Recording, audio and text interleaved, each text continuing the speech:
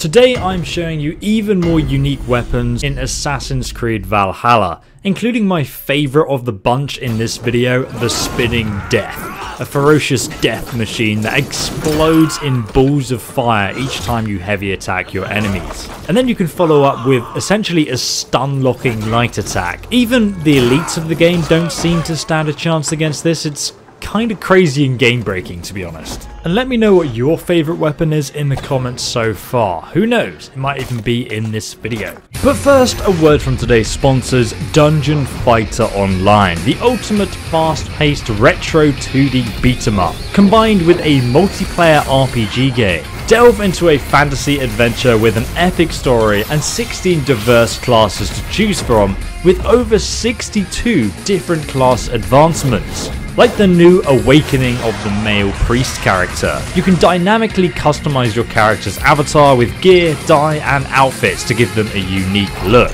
before blowing your enemies apart with dazzling hit effects and complex combo. Honestly, this game is really easy to pick up, but very hard to master. And right now, Dungeon Fighter Online is running a level up event to jumpstart your character to level 100, so you can unlock a full set of legendary gear, abyss gear, and a 12+ epic weapon, and use the coupon code on screen to grab a unique outfit for your character. So check out Dungeon Fighters Online, link below in the description right now. So first, let's start out by getting Eivor Bardish, which is a two-handed axe, and this weapon is kind of ridiculous, because if you're low on health, it will actually make the weapon's swing speed even faster. So basically, it's a two-handed axe that swings faster than most one-handed weapons in the game, giving it the most damage per second of any two-handed weapon you can get. You're going to need to come all the way to the north of England here on the map, where you'll find the city of Jorvik. You don't actually need to kill anyone here to get this weapon. You just need to come to the Jorvik Theatre, located in the southwest of the city. So here we are on the theatre's stage. Now if you turn to the right and just run over here, you'll find a breakable piece of wood. Go ahead and smash this and climb on through. We're going to find a hidden key here, which we'll need in just a moment, so make sure you collect this. Then we can leave. Next, you're going to run all the way to the other end. You can see there's a breakable barrier just over there on the right. Now we actually need to grab a fire pot to break through that. You can find it in the guards room just over here on the left. So pick one of these up and run on the way back. Then we can throw it at this, and now we can get inside. Jump over here and smash all of these boxes out of the way, and we can move this out of the way. Now we have the key for the door here.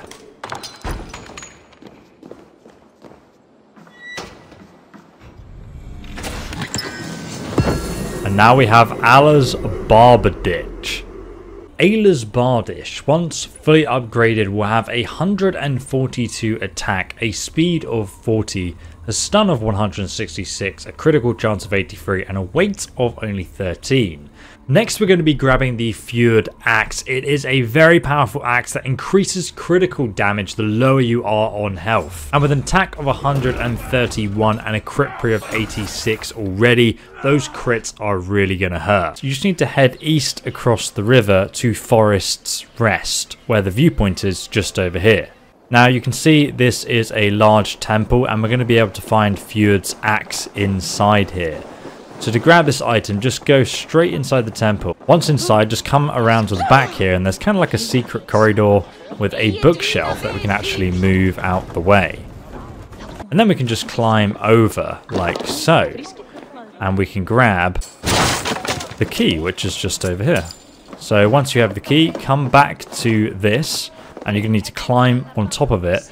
Just up here, we'll be able to smash through this, and we now have the key to unlock the chest, which will reward you with Fjord's Axe. For our third item, we're going to grab Spinning Death. Heavy finisher hits have a chance to drop a firebomb, which is absolutely hilariously fun.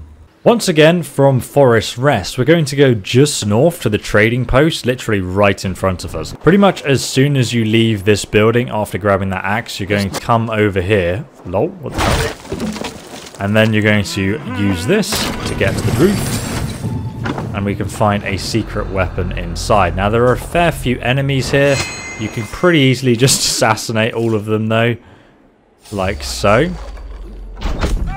And we can use this.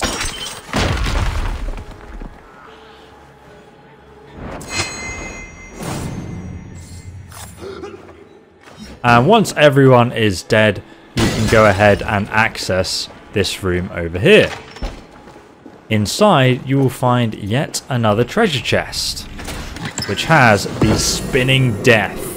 Arguably one of the best flails in the game, in fact. This is the Spinning Death, and once fully upgraded, it will have an attack of 128, a speed of 46, a stun of 156, a critical chance of 82, and only a weight of 7.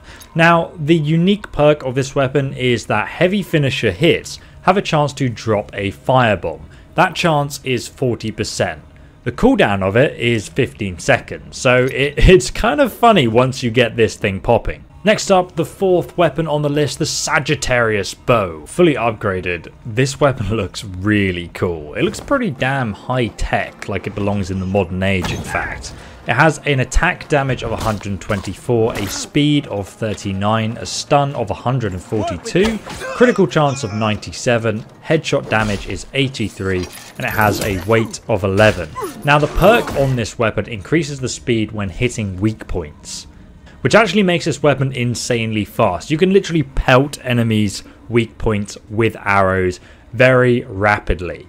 We're going to want to come to the north of Jorvik, just here on the map. You're going to want to come just here on the map to the Multangular Tower. See, we're pretty much on the edge of the city walls just here, and you're going to see a long drop all the way to the bottom. I recommend shooting an arrow at those guys below before just jumping down to the bottom here.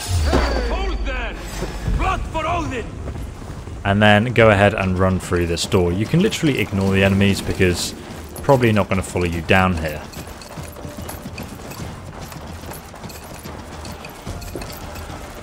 Just keep running down the corridor until you get to this room, and on your left you'll see two enemies standing right next to each other. Shoot those explosive barrels to kill them, and then you can go ahead and run inside this room.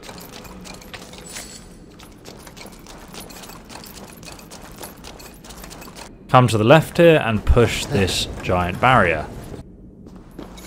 You can smash open this wall here. There's going to be a bunch of snakes to kill. So pick up one of these explosive pots and then run back outside and head left. You see there's another barrier we can destroy with the pot, like so. And then head to the end of this very long corridor. You'll now see there's another explodable barrier just there. Go to the right and we're going to need to grab another one of these exploding lanterns. Then we can just hop around the edges here to get to our destination. You've got to take that specific path, otherwise you can't make the jump.